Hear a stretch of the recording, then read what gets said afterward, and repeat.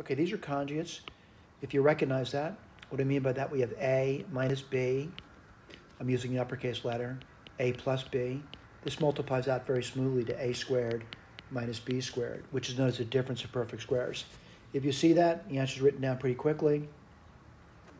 It's going to be A to the 4m minus x to the 6n, and you're done. Now, if you want to just multiply it out, as written, you can do that too.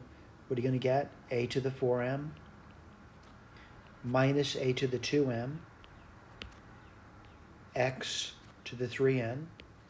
Then you're going to get plus A to the 2m.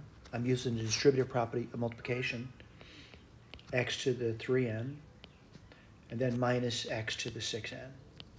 What happens? The two internal terms disappear, and we're left off what we expect to see, this over here. Thank you.